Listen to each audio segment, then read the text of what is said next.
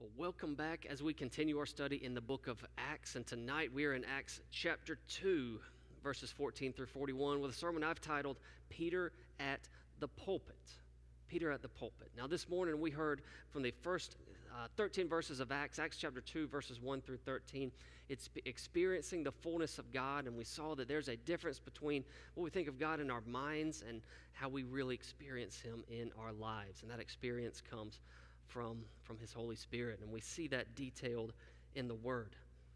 Now, in this previous message, we saw in Acts chapter 2, verses 1 through 13, we saw the Holy Spirit flood the scene, and thousands of people from nations all across the world, the known world at that time, heard the gospel proclaimed in their own language. This is, in a sense, a reversal of what took place at the Tower of Babel, where the languages were confused and people couldn't stand one another. This right here in Acts chapter 2, we see kind of God reversing that, shifting that back to the way that it's going to be one day, where we all, with one tongue, praise the Lord Jesus Christ. And so we had this instance taking place in Jerusalem. The Holy Spirit is making His presence very well known, and it's leading the crowd that's there to come up with their own conclusions as to just why is this taking place? Just why is this happening? And this led Peter to stand up and preach his first sermon. Did you know the first ever recorded sermon in the church age belongs to Peter? Now, this is not the first recorded sermon in the New Testament. We know that others have preached. Jesus preached and taught many times previously in the New Testament. But in the church age, when I say church age, I mean that's the time after Jesus ascended into heaven. The honor of the first ever sermon in the church age belongs to Peter. And we're going to see a number of sermons throughout the book of Acts in our time together. And I want to talk just about a few of them briefly before we dive into Peter's very first sermon. But there's a book that I would love to recommend to you. It's called The Message of the New Testament. Now, there's two books like this. There's the Message of the New Testament and the Message of the Old Testament by a pastor named Mark Dever. And this is an incredible resource for having an overview, getting a big picture of what's taking place in each book of the Bible. And in this book, The Message of the New Testament, again, one that I would recommend to you, I gleaned several things from Mark Dever in putting this sermon together today. One is that the book of Acts has 42 different testimonies that are basically sermons or sermonettes that are teaching about Jesus. The book of Acts has 42 testimonies to the gospel. And within it, there are 10 different sermons. There's 10 sermons. And of those 10 sermons in the book of Acts, can you guess who preached the majority of them? Was it Paul? Was it Peter? Was it Matthew? Was it one of the other disciples? The answer is our boy, Peter. Peter preached a majority of the sermons contained in the book of Acts. In fact, Peter has 5 sermons in the book of Acts. As a close runner-up, the next person that has the most number of sermons in the book of Acts is Paul. And we're gonna follow him later on. The book of Acts is kind of divided into two different main characters that it follows around. The first part of the book of Acts, the first half almost, follows around Peter and a lot of the other disciples. The latter half follows Paul. So it's natural that Peter and Paul had the most sermons recorded in the book. And then there's another guy named Stephen who preaches later on in the book of Acts, and then he's killed for what he said. We'll see that later on in a couple of weeks. So those are the 10 sermons in the book of Acts. There's also 30 different preaching summaries that are contained. And these are where Luke has simply summed up what somebody was saying at a certain place and a certain time in the book of Acts. Now, in the book, the message, the sermons, the testimonies, they often fall on 3 main points. They keep coming back to these 3 main points over and over again. They hit these 3 same topics. And these topics are Jesus' life, His death, and His resurrection. Jesus' life, His death, and His resurrection. And most of these testimonies, they start with the life of Jesus, but they don't spend a lot of time there because we have other gospels that cover that. If you look at Jesus' death, we see that this is really the main emphasis of the book of Acts, because this this just happened just a few weeks ago before a lot of things, especially in the beginning of the book of Acts, took place. Jesus' death. While if you and I read a biography today, most biographies talk about the life of the person and it's very short towards their death. The main focus of these teachings about Jesus were on his death. So we have Jesus' life, we have Jesus' death, but by far, the undisputed center of the teachings in the book of Acts, the sermons of what the message that the early church was taking out to the ends of the earth had to do with the resurrection of our King Jesus. It had to do with the resurrection. His resurrection is mentioned in at least 18 of these 30 different testimonies regarding Christ and the message of the book of Acts. And these prove beyond a shadow of a doubt that Jesus is the risen Lord, who's alive, who's working on our behalf even today. And so let's lean into Acts chapter 2, to Peter's sermon. And one thing I want us to see as we're leaning in, about to start reading, is this. Peter takes this topic of the resurrection and he treats it as a given. He's not making an apology for it. He's not having to convince the crowd that was there that Jesus rose from the dead. He's treating it as a given. Peter's doesn't have to argue for the resurrection as if people there are skeptical about it. No, Peter argues from the resurrection. And this is because it was assumed in Jerusalem at this time, just about everybody, whether they followed Christ or whether they didn't follow Christ, whether they believed or they didn't believe, they knew that the resurrection had just taken place. This is assumed. And so keep that in mind as we dive into Acts chapter 2, starting in verse 14, as we read the very first sermon of the church age. Now remember, the Holy Spirit had just went all across those in Jerusalem. The people are starting to come up with their own ideas as to what just took place, and this leads Peter to stand up and say, no. This is the reason why. Acts chapter 2, starting in verse 14. I'll read verses 14 and 15. The Bible says this, "But Peter, standing with the 11, lifted up his voice and addressed the crowd. He said, 'Men of Judea and all who dwell in Jerusalem, let this be known to you and give ear to my words. For these people are not drunk, as you suppose, since it is only the third hour of the day.'" And here, this is where Peter begins his sermon. And his sermon is broken up into two main parts. The two main parts of the very first sermon recorded in the church age are this. The first part, verses 14 through 21, it explains the events of Pentecost. Peter's going to take the next 7 verses and say, this is why you just noticed this happen. This is why these things are taking place. That's the first half of the sermon. The second half, the second part of the sermon is this. Peter is proclaiming the risen Lord. He's proclaiming that Jesus has rose from the dead, and this is the result of Jesus rising from the dead. And then in the last few verses, we'll note the crowd's response to the very first sermon preached in the church age. Now, I want you to notice something as we dive right into this. I want you to notice the confidence that Peter has.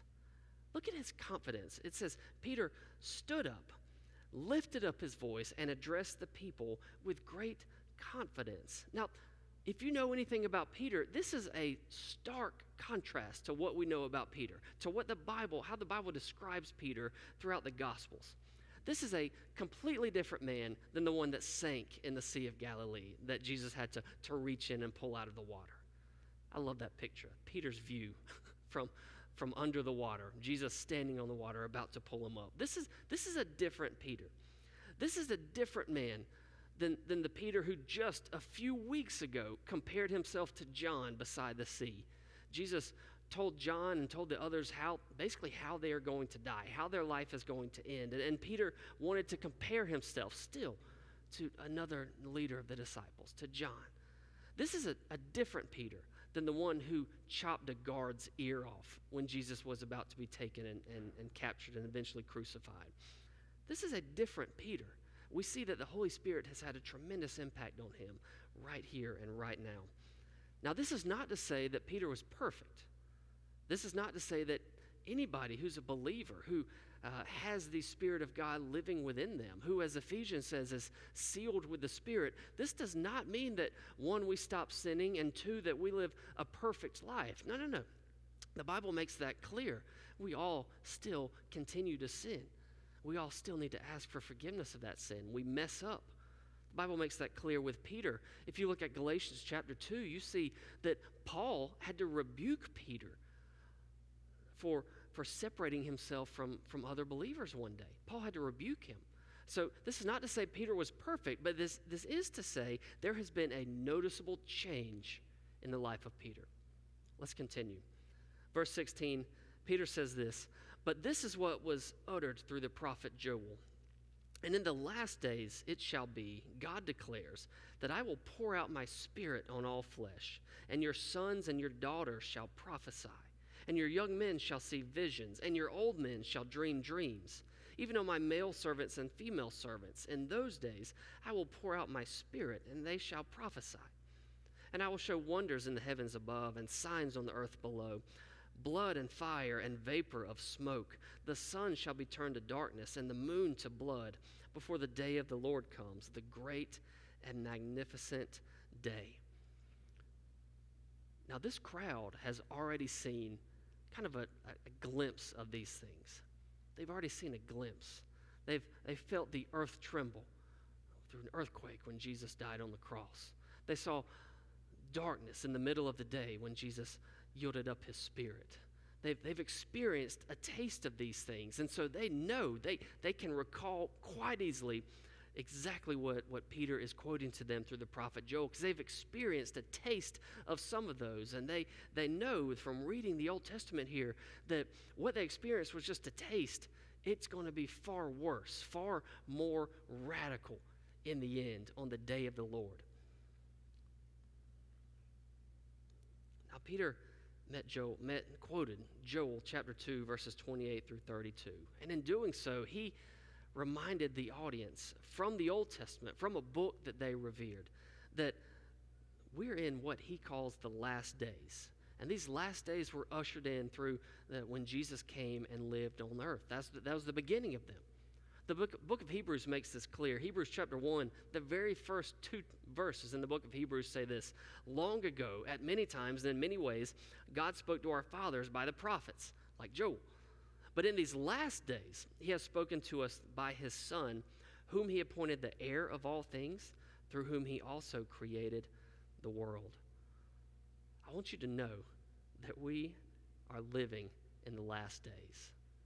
And what the Bible calls the last days, these have lasted nearly 2,000 years. We don't know how long they're going to continue to last, but we know right now we are in the last days. And in verses 19 and 20, Peter recalls the things that are going to take place before the second coming of Christ. And after having experienced some of these a little bit, after hearing the words of the prophet Joel, the crowd would want to know how they could avoid being in the midst of such calamity. They want to know how they could be okay when this great and terrible day of the Lord comes. And Peter uses this. He has his audience tuned in. They're tracking with him now. He's used a text that they revere. He's met his crowd where they are. And now he's going to get the gospel to them. He's going to share the good news with them. And Peter uses verse 21 as kind of a hinge verse to really teach his crowd and lean into what his main points of his sermon are going to be. Peter says this.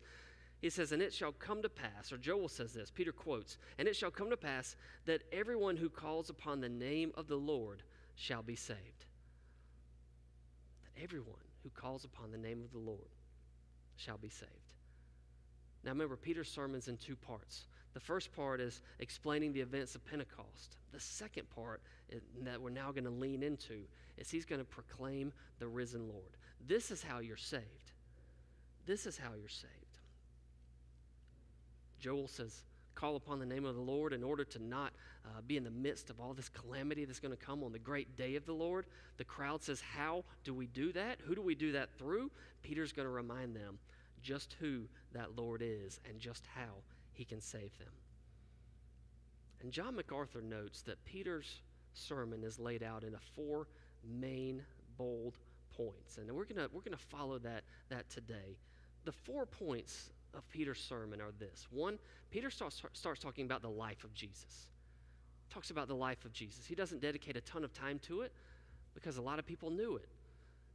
He's going to talk about the death of Jesus. Again, he's not going to dedicate a lot of time to it. But then he is really going to lean in to the resurrection of Jesus and then lean in to the exaltation of Jesus. And so those are going to be our 4 points for our time together right now. We're going to look at the life of Jesus, the death of Jesus, the resurrection of Christ, and then his exaltation. So let's look at the life of Jesus from the book of Acts, Acts chapter 2, verse 22. The Bible says this. Peter's still teaching. He says, "Men of Israel, hear these words. Jesus of Nazareth, a man attested to you by God with mighty works and wonders and signs that God did through him in your midst, as you yourselves know." Now let's take a pause right there. We need to break that verse down just a little bit. Peter names 3 things that during Jesus' life were to simply prove that he was who he said he was. Peter reminds the crowd, hey, you had 3 years of evidence, 3 years of Jesus doing incredible, miraculous, radical things that simply proved who he was. And so Peter names these 3 things. He says, you've seen 3 things. You've seen one, you've seen mighty works, and you've seen wonders. There's been wonders around Jesus, and there's been signs. Now I want to break that down for you because all these 3 don't mean the same thing. They mean different things. One, let's talk about mighty works. Mighty works can be translated miracles. Mighty works are miracles. They are the supernatural works of Jesus that he did with crowds around him. He could walk on water. He could feed the 5,000. He could turn water into wine. He could heal people of their diseases.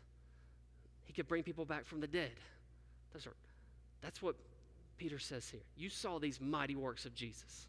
Secondly, and these works, let me back up. These works were to point to Christ. They were to point to him that I'm the one. Don't get caught up in the works. Get caught up in who is doing the works.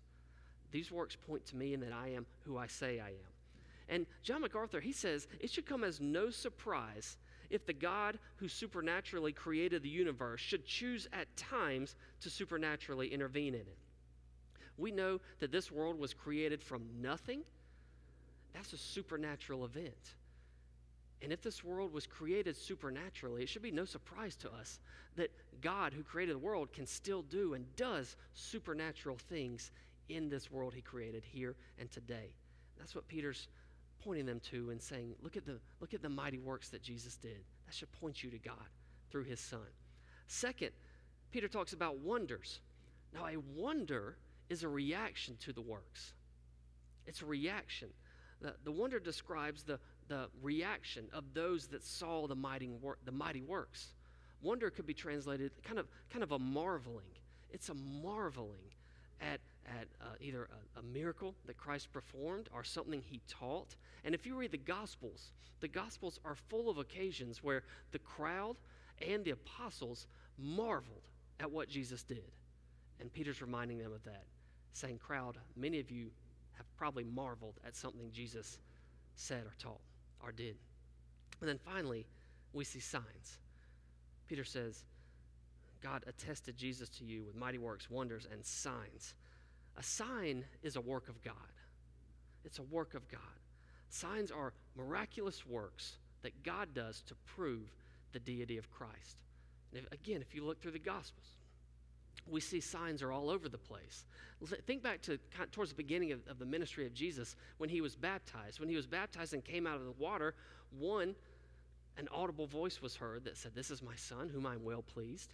And 2, the Spirit, looking like a dove, not a dove, but looking like a dove, landed and stayed, rested upon Jesus. That was a sign. Remember when Jesus died on the cross, yielded up his spirit, the sky was darkened. The veil from the temple was torn in two from top to bottom, not bottom to top where it could have been cut by somebody, but from top to bottom. These were signs that proved, God proving that Jesus is who he says he is. And many of the crowd had seen at least one of these things. They've seen one of the miracles that Jesus performed, the mighty works. They've wondered at what he said or done, and they've seen the signs of God. This is why Peter reminds the crowd. He says, in the last part of verse 22, he says, just as you yourselves know, this is the guy. This is the guy. And then Peter moves on to the next verse 23, in talking about the death of Jesus. He moves on to, even though the crowd knew all of these things that pertain to who Jesus was, they still put him to death. Look at verse 23. Peter says this Jesus was delivered up according to the definite plan and foreknowledge of God. He says, you crucified and killed by the hands of lawless men. Now, we're not going to lean into this verse too much, but I do want you to see that in this verse, there is a biblical tension. There's a tension between God's sovereignty and man's free will actions. You see, God used evil men to accomplish his purpose, yet in doing so, he never violated their will. The Bible never gives us that option to say that that was an option. Pastor Johnny Hunt says this about this verse. He says, in this verse, in Acts chapter 2, verse 23, Peter presents the total sovereignty of God alongside the complete responsibility of man. Johnny says, men are not responsible for God's plans, but they're responsible for their own sins. And that's kind of what we see here. And Peter, again, in this verse, is reminding the crowd that because of their unbelief that led them to a certain action, they will be guilty before that great and terrible day of the Lord arrives. And he could have ended there. He could have stopped there and said, you guys figure it out. You're guilty. You know you are. I just proved it. Go figure it out. But no, that leaves no room for the gospel.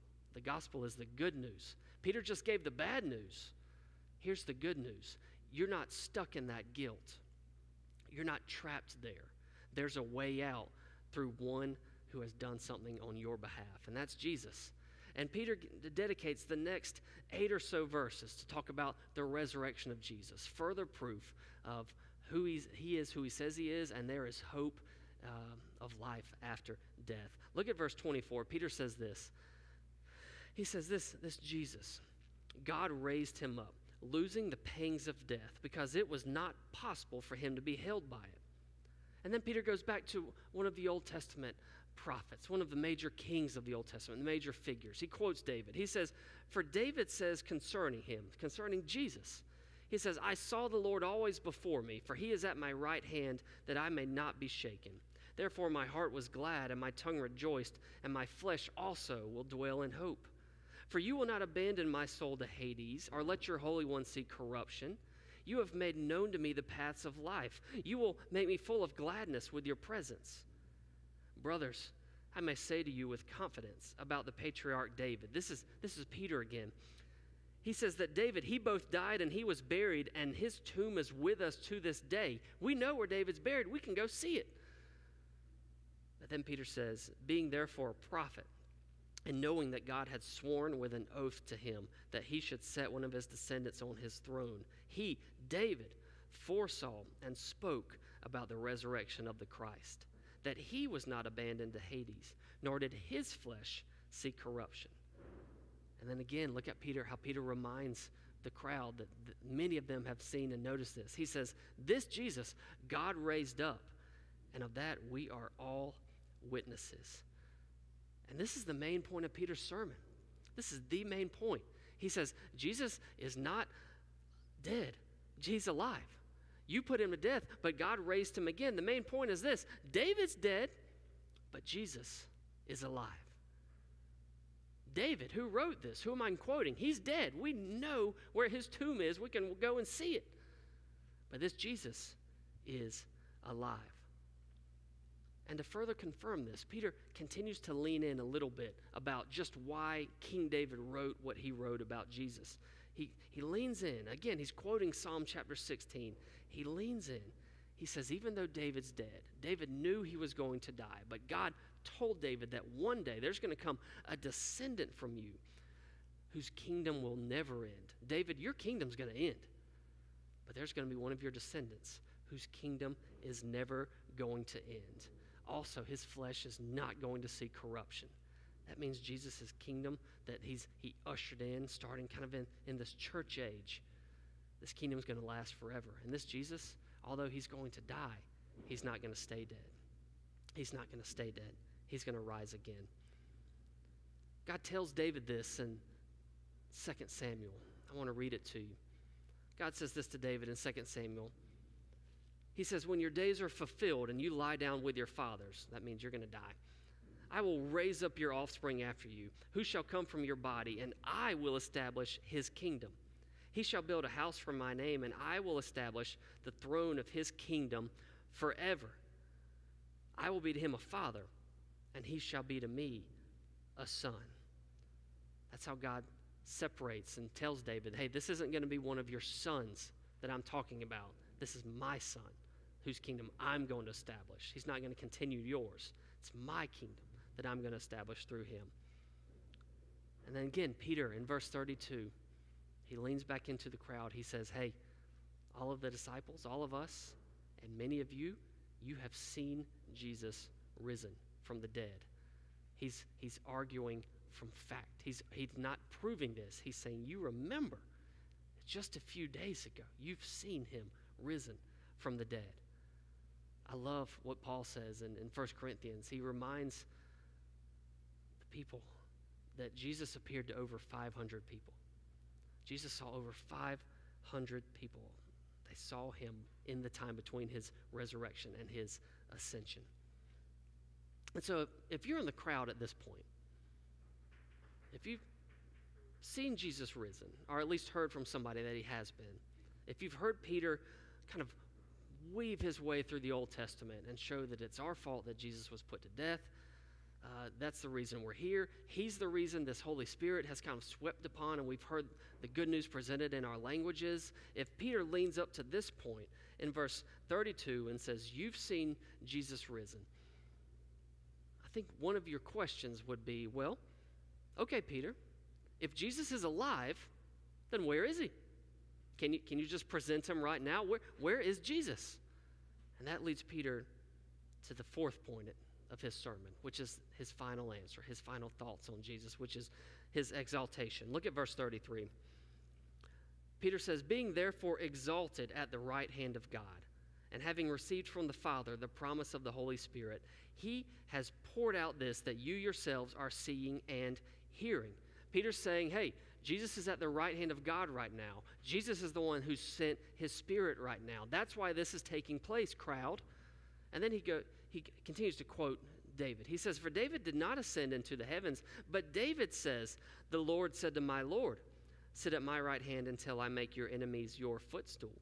And let all the house of Israel therefore know for certain that God has made him both Lord and Christ, this Jesus whom you crucified. So where's Jesus right now? Jesus is at the right hand of God. God even told David. David even called him Lord. David even called him Lord. David's kingdom wasn't the great kingdom, although it was great.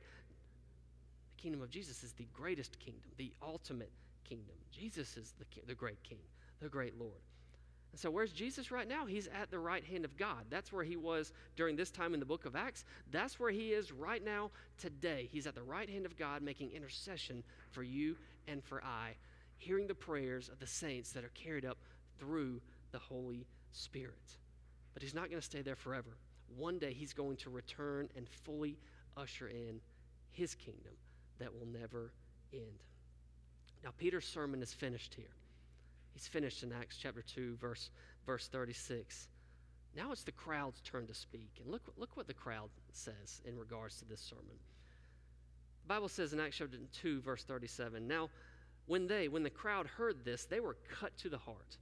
And they said to Peter and the rest of the apostles, they said, brothers, what shall we do?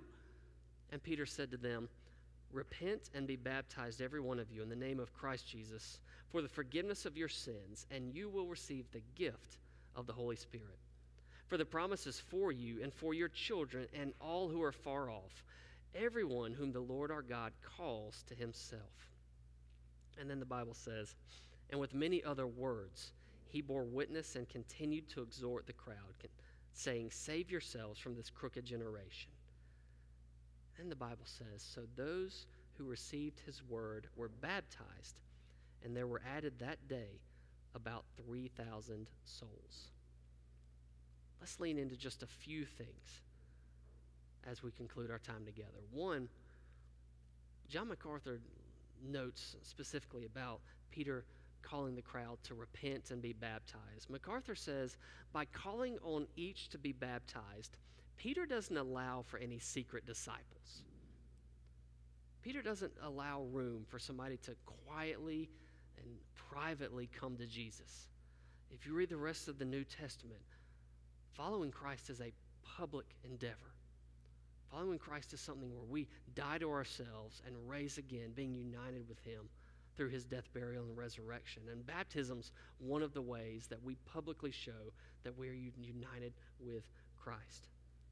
Baptism for this crowd would mark a public break with Judaism, and it'd mark identification with this Jesus. It wouldn't be easy, but it follows the command of the Holy Spirit through the apostles, specifically Peter right here. Johnny Hunt further leans in on this idea. He says, the idea of an unbaptized believer does not seem to be entertained in the New Testament. The idea of an unbaptized believer does not seem to be entertained in the New Testament. Now, we know that baptism doesn't earn your salvation. We know that baptism is not a step on the way to salvation. We know from God's word that baptism happens because one is already saved, because one is already united to Christ, and now their identity lies with Christ Jesus. Johnny Hunt also leans in a little bit more about just helping us put our idea of where the crowd is at this moment. Think about this. He says it's difficult for modern readers to grasp the magnitude of the change facing Peter's Jewish hearers. They were a part of a unique community with a rich cultural and religious history. Despite long years of subjugation to Rome, the crowd here was fiercely nationalistic. And this nation, this crowd that had rejected Jesus as a blasphemer and executed him just a few short weeks ago, now Peter, listen, he's saying, the one you just executed is the one that you need to embrace, because he's the only one that can save you from this great and terrible day of the Lord. That's big. And if you're in the crowd, that's going to get your attention. But as verse 41 tells us, that got the crowd's attention. And through God's plan, around 3,000 people put their faith in King Jesus that day. They repented of their sins, and they were on their way towards being baptized. 3,000 at least came to faith in Christ in the very first recorded sermon of the church age. Now, as we'll see later from the book of Acts, this wasn't always the case. There's a lot of people in the book of Acts who, upon preaching by Peter or an apostle or Paul or Stephen or somebody else, they were convinced and they repented. There's some that were dismissive. There's some that were furious. And there's others that just kind of shook it off. They were apathetic. They were unconcerned. And that's kind of how people respond to preaching 2,000 years later, still in the church age here today. Some hear it, some are convinced, some repent, some are angry, and some are unconcerned. So as we close our time together, I want to ask you, what's your reaction? What's your response to hearing the gospel proclaimed through God's word today? We'll see you next time. Let's pray together before we close. Father, I thank you for your word. I thank you that we could spend time studying the very first sermon in the church age, and I pray that your Spirit will use it to affect our hearts, to draw us closer to you each and every day. Lord, we thank you for our great King Jesus, and we ask this in his name.